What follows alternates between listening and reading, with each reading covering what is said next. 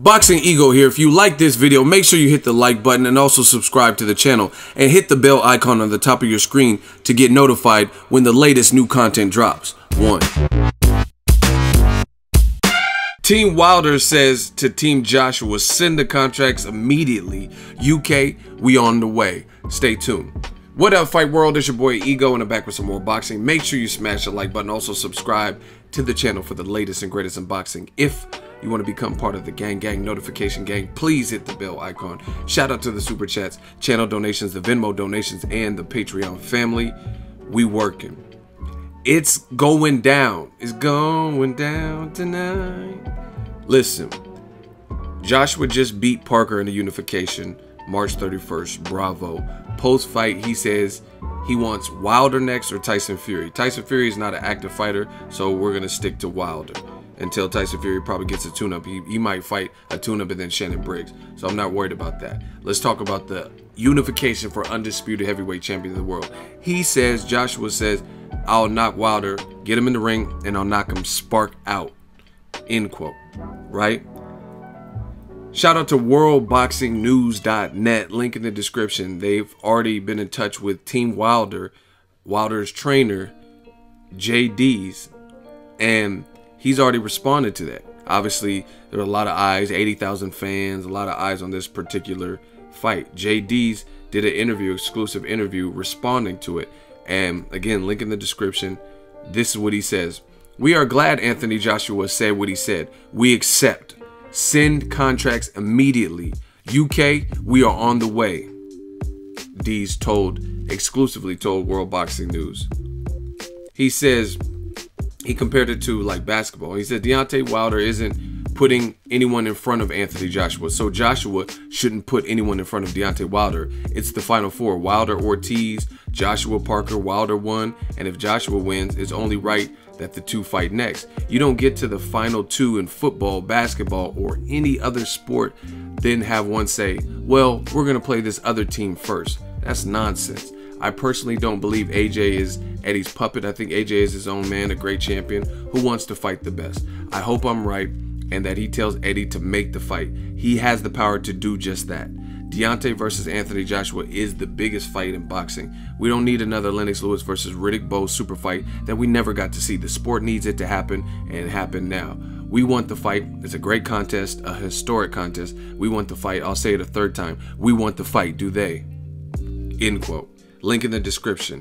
This is what I'm talking about. Listen, all the people said Wilder needed to be in the UK and go to Cardiff, Wales. Apparently not, because the streets are still buzzing, the boxing industry is still buzzing, everyone's talking about this. Joshua got past his opponent, and like Jay is saying, he's glad that they called it. Everything worked perfectly, because now you have two teams who are publicly declaring they want war. They want to make the fight. So this is going to separate who's telling the truth versus who's not. Like I said, new media, Ego's Army, stand up, LSI, let's see it. Hashtag tell the truth. Tell the truth. And we're going to see who's telling the truth. Again, if Joshua ends up fighting Gerald Miller or Alexander Povetkin first, and it's announced that he's going a separate way, then we'll know that it was Team Joshua's side that had interim fights that they wanted before fighting Wilder. Right? Same thing with Wilder. If he announces tomorrow, they don't do any kind of negotiations, and he announces tomorrow that he's fighting Dominique Brazil, unless he's being made to by the WBC. But the WBC, which is his only belt, Mauricio Suleiman did a recent interview. I did a video on it. Check it on the channel. He says Wilder just took care of Bermane Stiverne. That's his mandatory, so he's good. He says we will stand out of the way, stand down, and accept the unification or a voluntary fight of his choice. And that's a recent interview from Mauricio Suleiman of the WBC. So according to both camps, there's nothing in the way. Now, the only thing I'm skeptical with Team Joshua, I don't know all the parameters. I'm just going off what they say.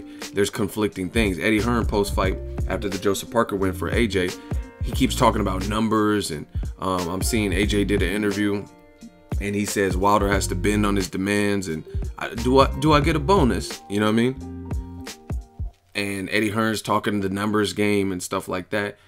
Listen, Eddie Hearn said something like Wilder in his last contest sold 5,000 to 7,000 seats, which is incorrect, misinformation, because I got the email from Barclays and it was 14,069. So it's literally more than double, depending on what he gave a range, but literally more than double of the highest number he cited, and that's what he's quoting. So you got to give the correct information.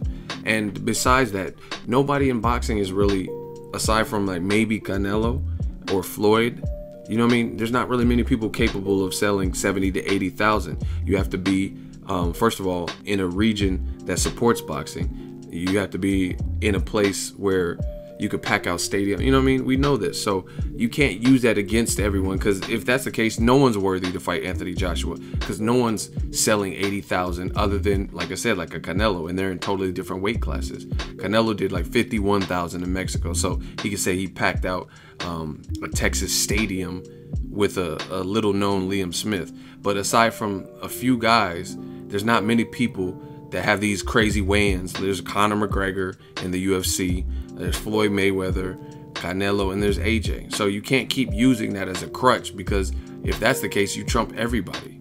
You know what I mean? Joshua fought Dominic Brazil, he fought Charles Martin. None of these guys had massive pay-per-view, like all-star recognition and stuff and notoriety. Even Joseph Parker.